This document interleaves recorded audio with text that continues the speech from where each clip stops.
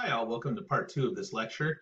So we're starting to use the second acronym writer to go through the poem Metaphors by Sylvia Plath. We ended last poem by thinking about who's speaking in the poem Metaphors, and we realized, well, we don't know right away. That's what the whole poem is about. It's a riddle about who is speaking. So what is this metaphor, right? This goes to the structure. Is this a ballad? Is this a sonnet? Is this a sestina? What is this? Let's take a look. Well, how many lines does it have, right? A line is a word or row of word, or is a word or row of words, sorry, that may or may not form complete sentences, right? Usually ends with a punctuation mark, but not always.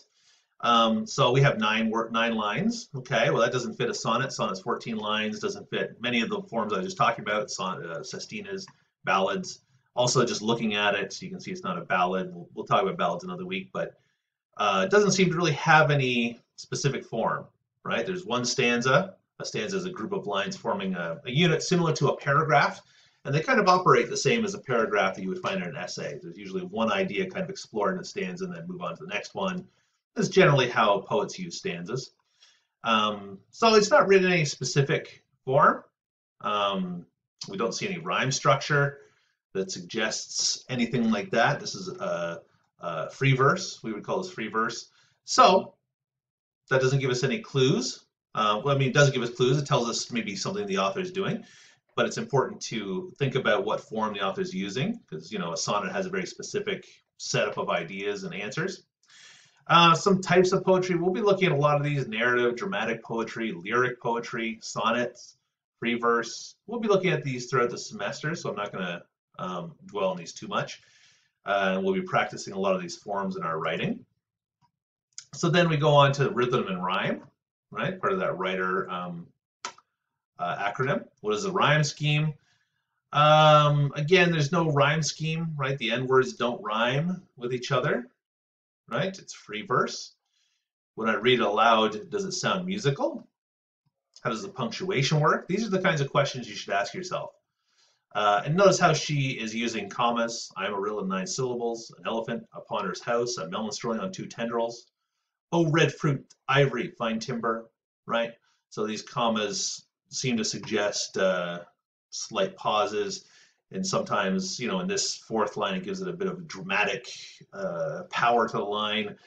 In, these first 3 lines, it separates these different images that we're getting, right? And then we want to look for other things: alliteration, assonance, consonants, sibilants, and we'll get into these devices as we go through the semester. Alliteration are when words, like the jumping jack, when 2 words start with the same letter, it creates a kind of rhythm. Assonance is the same. When we have vowel sounds repeated, consonant sounds repeated, and we'll see these throughout the semester.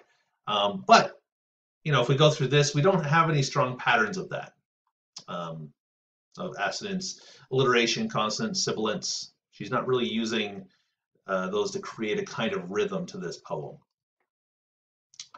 So rhyme is, here's a definition, right?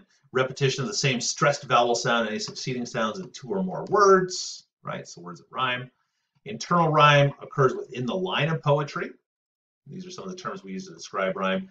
End rhyme just occurs at the end of the line, right? So that's what you're usually used to seeing. Roses are red, violets are blue, blah, blah, blah. And it would continue that rhyme structure at the end of the line.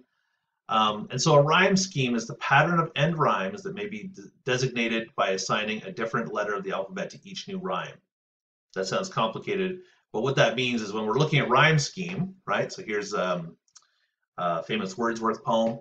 I wandered lonely as a cloud that floats on high over vales and hills, when all at once I saw a crowd, a host of golden daffodils.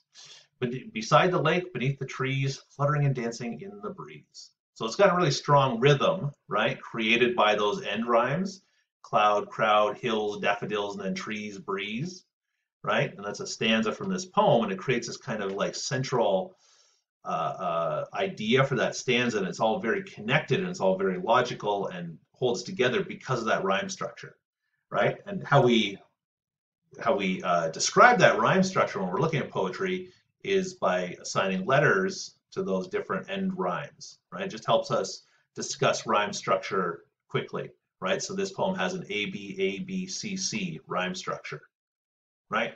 We can compare that to, just going back here, hopefully this doesn't take forever, right? There's no rhyme structure, so it'd just be A, B, C, D if we were to write out the letters, but that's unnecessary if there's no rhyme structure, right? So I'll get through this again, right? So we use the letters to denote rhyme structure, rhyme scheme. Rhythm and meter. So rhythm is the pattern of sound created by the arrangement of stressed and unstressed syllables in a line. You might remember your Shakespeare is all iambic pentameter, so da-doot, da-doot, da-doot, right? That kind of rising beat every foot of a poem or a written line of his in most of his plays, right? A lot of his characters are talking iambic pentameter. The meter is the regular pattern of stressed and unstressed syllables, right? And that's what we're getting into with the iambic pentameter, right? The meter and the rhythm. So let's skip over that. Let's move on to well, talking about this poem again. There's no set rhythm to it, right? It's not written in iambic pentameter or any kind of recognizable traditional rhythm, just or meter to let us know. So let's move on to imagery, right? So when you're looking at imagery in a poem, you should really go through and circle all the imagery, the personification, the similes, the metaphors. These are terms we'll look at soon in the course. So let's look at this one. I'm a riddle in 9 syllables. Okay, we're told that at the beginning, right? And, you know, this beginning is a metaphor in itself. The speaker is not literally a riddle, as we'll see, right? But she is describing herself in that way to suggest that there's a meaning beneath, you know, some of the imagery, right? She's an elephant, a ponderous house, a melon strolling on 2 tendrils. So there we get 3 images. We get more images: red fruit, ivory, fine timber, loaf big with this yeasty rising, money from a fat purse, a means, a stage, a cow and calf, a bag of green apples, and then this end metaphor: she's boarded this train, there's no getting off, right? So this poem, as the title would suggest, metaphors, is a series of metaphors, a series of images that is supposed to help us unpack what the I is that's speaking in this poem. So we're looking for patterns when we're looking at the imagery, right? So what do these things have in common? Elephant, ponderous, house, a melon strolling on 2 tendrils. Well, they're all big round things. I mean, a house isn't necessarily round, but an elephant and a melon are big things. A ponderous house, ponderous in this sense, tends to suggest big, right? And then this 4th line I find really interesting in this poem because it points back to these images here, right? Red fruit is a melon. Ivory comes from elephant. Fine timber, the house, right? So these images are just repeating these images. And she's, you know, the O suggests a kind of ode, right? Oh, red fruit, fine, or ivory, fine timbers, right? It's like you know, the scene in Hamlet. Oh, Yorick, poor Yorick, I knew him well. That kind of ode to something. So she seems to be celebrating these images in this 4th line. The other, you know, images. So a big loaf that's rising seems similar to elephant, melon. Money, new minted in this fat purse, right? Again, something that's big, perhaps round. I've eaten a bag of green apples. That's when it's a little more specialized. You have to look into the wives' tale connected with a bag of green apples. The board of the train is no getting off, which seems to be a break in the imagery from the rest. Most of the rest of the imagery is fairly positive. Maybe I'm a means, a stage, a cow and calf is not super positive, right? We get this more positive stuff in the beginning, and it seems to turn a bit more ominous or dark towards the end. And that gets us into tone, right? What is the poet's attitude towards the subject, right? It seems the author is celebrating something in the beginning, but it seems to get darker as it goes on.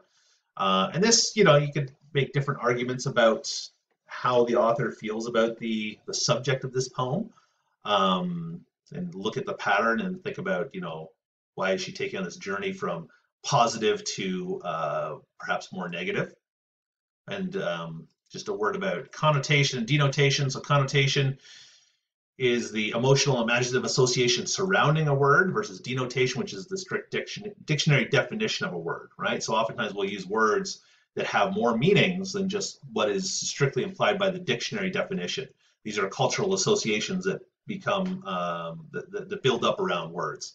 So, for example, you may live in a house, but we live in a home. Home and house mean the same thing, kind of, but home has very different meanings, very different connotations than house. So again, back to our metaphor. Let's try to wrap this up. We're running along. So the effect of this poem. You should read this poem a couple times. Try to figure out what the pattern is between the images. Try to think about what the effect is. Do you like this poem? Does it just confuse you? Does it make you laugh?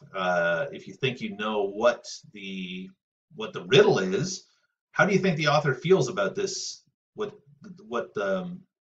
about the subject of the poem? I don't want to give it away because I kind of want to leave this open for you. We can address this a bit later. I want you to think about it and try to add it up on your own, and then think about what the author's saying about that. Because there's multiple ways to read it. Is the author being facetious and kind of lighthearted, or is the author offering something darker for us to think about? Right? Once you think about your own, the effect that a poem has on you, you can start thinking about your own response.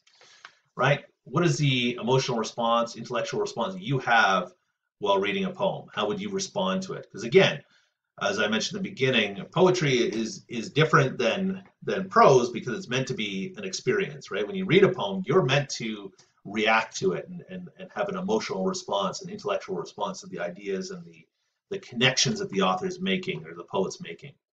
Okay? So again, that's my acronym I like to use. And the reason I like this acronym, again, is because it gets you to slow down and go through step by step. Okay, here's what I'm seeing on the page, and that's how it helps you add things up. It can help you, with poems like that, which can be dense and are packed with imagery. And again, that poem is specifically a riddle, right? Something for you to figure out, which is, part of the reason I like it so much. But this acronym can also help us with different kinds of poetry, right? I mean, concrete poetry like this, which is building on the power of the image, right? What do you do with this if you're unfamiliar with B.P. Nichols' work, and you just someone just throws it in your lap? Well, you can use the writer acronym to break this apart, right? Take a look at what's happening and really think through what's making up this poem, right? As well, for something like one of my other favorite poems, Jabberwocky by Lewis Carroll, which involves the use of nonsense words to tell this story, and it challenges some of our ways of reading poetry as well, and the way we attribute meaning to things, to metaphors. Anyway, so that's just a brief intro to how I think about poetry, how I read poetry. We're going to dive into a lot of these ideas throughout the semester, so don't worry if there's a lot of unanswered questions. Okay, that's about it. Thank you very much. Have a good semester.